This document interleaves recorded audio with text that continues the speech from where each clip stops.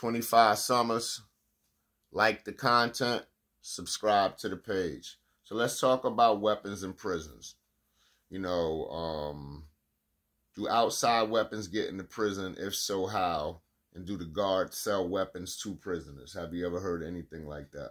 All the above, yes. Guard will sell a prisoner a weapon, especially if he know him or he knows a family member of his, by way of looking out and protecting him.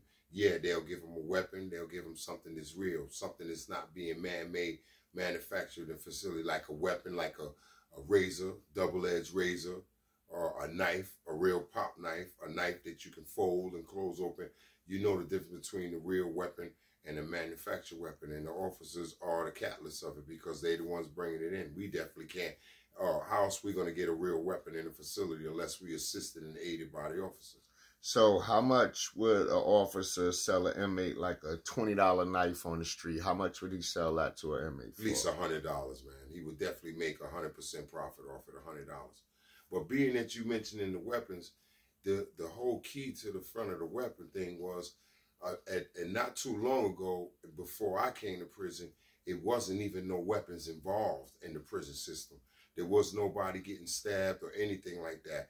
That all came about because it was like, again, it's a race thing. The Spanish people, the Puerto Rican people was the one that started the weapons in the facilities. They started melting the double-edged or single-edged razor in a toothbrush and using it as a weapon. Why? Because they couldn't fight with their hands. Mostly all the brothers that came from in the penitentiary by way of Brooklyn were nice with their hands. Guys from the Bronx were nice with their hands. And if it went down, there was a thing in there in jail called 5 minutes. 5 minutes was a knuckle check in the corner in the day room. If you can fight, if you win, you get your phone time. If you lose your phone time. If you lost a pair of sneakers because somebody gave you a call out and had a fight.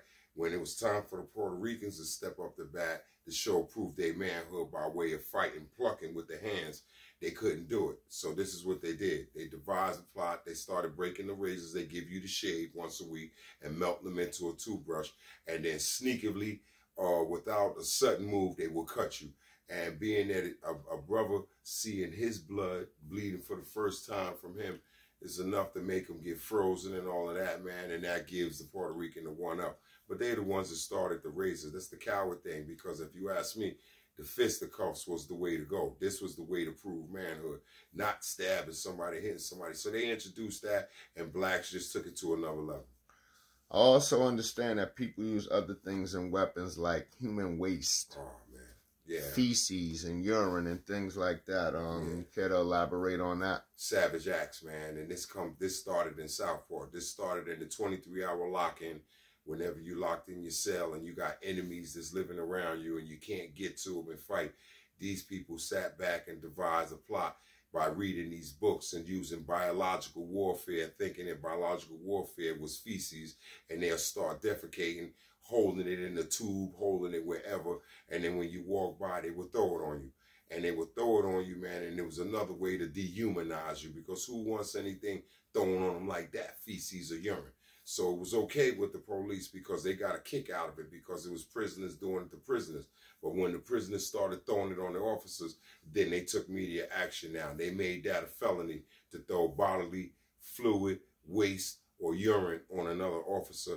That was an assault in the second degree. You was automatically taken to outside court and prosecuted.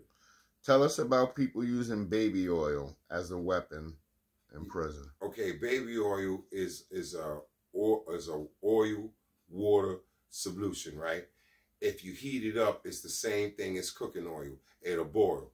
Anything that'll boil that's a solution of an oil is hot enough to melt the skin off of you. So now if you heat it up in your hot pot, which we all have, and you put the baby oil in and you heat it up and it starts boiling, and you catch somebody off guard and you fling it on them in their face, it's enough to actually peel the skin off your face. So yeah, baby oil is a dangerous weapon in the penitentiary. Okay, what are some other items you've seen people get assaulted with in prison? Whether it's mop buckets or what's some other things besides the traditional, I'm sorry to cut you, razors and knives and baby oil and human waste, like What are some other things? You know, old school thing, man. You get a sock and, you know, put a few bars of soap in it. You know, it becomes a weapon. A lock in a sock becomes a weapon. You know, anything that you can muster up in your hands, they can be sturdy enough to go upside somebody's head and inflict the most bodily harm. It's considered a weapon. Yeah, but the basics, those was the basics. There was too much outside of that. So you mentioned that the Spanish people, you know, invented using the razors with the toothbrushes and all that. But what would you say is more common in prison? People using weapons, inmate to inmate, or people fighting? What would be the more common thing? Do people get stabbed more, or do people fight more? Which one is it? The more common thing is, well, our brothers would rather have a fist fight and get it off that way, man, because, you know, with the weapons, it's a whole different degree of assault, an assault act. But the majority of times, it's all weapons now, man. It's basically all weapons because this was a way of letting everybody know that you really couldn't fight. So you had to grab a weapon and use a weapon instead of, you know, giving yourself a chance to do the old-fashioned way, the fisticuffs, you know. So now, 9 out of 10 fights in the penitentiary are weapons being used upon each other.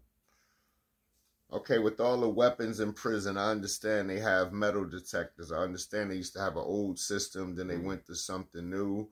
Like, how do people avoid detection if they're walking around the prisons with weapons? How do they avoid these metal detectors when they have to go through them? Or like, how does this work, that process? Yeah, many people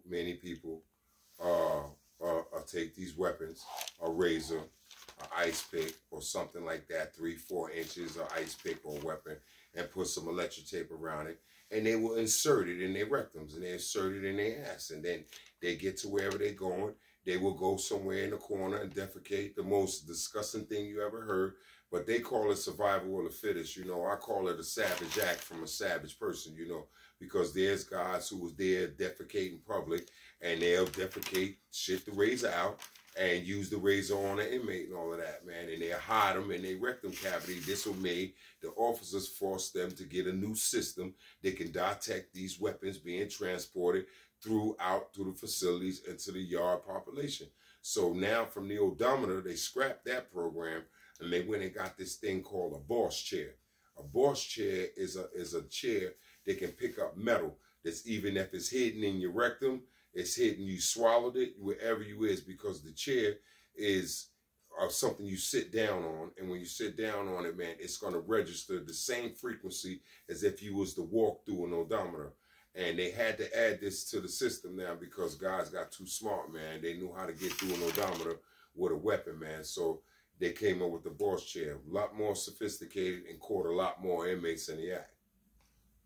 So where's the Bosch chair located at? Near the metal detectors, or is it in the medical office? Like, no, they station and they position the Bosch chairs in areas like on your way to the yard. Like, okay, like if you had to go through an odometer, the Bosch chair would be right there in the corner there. Just before you got to pass that to get out to the yard, you'll have to sit down on the chair.